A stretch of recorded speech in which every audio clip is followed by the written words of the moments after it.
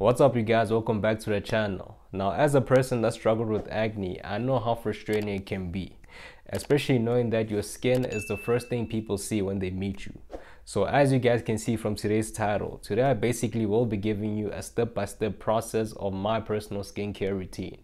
This skincare routine has helped me minimize and treat my acne, leaving my skin in its current condition. So let's not waste any time and jump into it.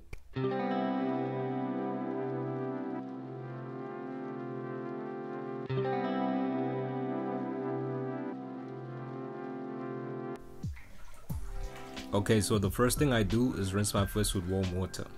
Warm water is good for the removal of all the built-up dirt and sweat on your face.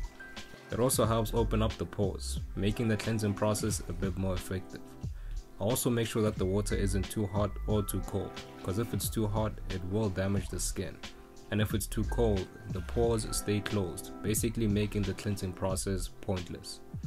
The water should instead feel relaxing and soothing towards the skin.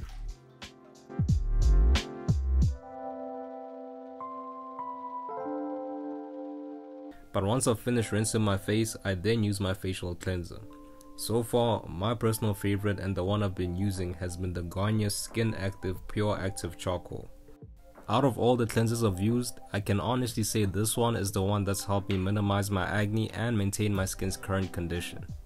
I first apply a small portion of it to my fingers and then gently lather it on my damp skin. This is for about 30 to 45 seconds. And by the way, you guys don't have to use this exact cleanser. You can use other cleansers, but the most important thing is to make sure that the cleanser you use has salicylic acid. A good alternative would be the CeraVe Salicylic Acid Smoothing Cleanser or the Cetaphile Gentle Skin Cleanser. And then without rinsing it off, I then dampen my skin with a few drops of water and apply more of it to my damp facial sponge and gently clean my face in circular motions using the sponge. What the facial sponge will do is exfoliate and thoroughly remove all the bacteria and dead skin on your face, allowing new skin cells to form. And if you guys want to get a facial sponge, make sure that the sponge is specifically for sensitive skin, because I think other sponges may cause a bit of harm to your skin. After using the sponge for about 60 seconds, I poured clean, warm water into the basin and rinse my face. Over here, I make sure I rinse my face thoroughly, just to make sure that there's no leftover dirt on my skin. And immediately after rinsing my face with the warm water, I then rinse my face with cold water, just to close my pores, and then I let my face air dry.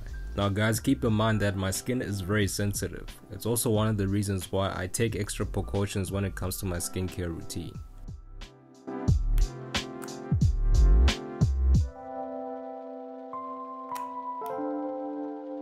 Once my face is dried up, I then use an oil control moisturizer. I apply a small portion of it to my finger and gently use it on my face.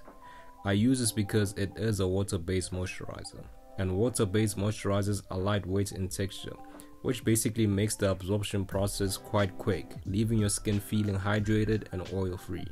Now as a person that struggles with acne, I'd say the best thing to do is to avoid any products that are made using oils, because oils are essentially the reason why we have acne. But yeah guys, that is basically it for my skincare routine. I really hope you guys liked this video and found it informative. If you did, don't forget to hit that subscribe button. Peace.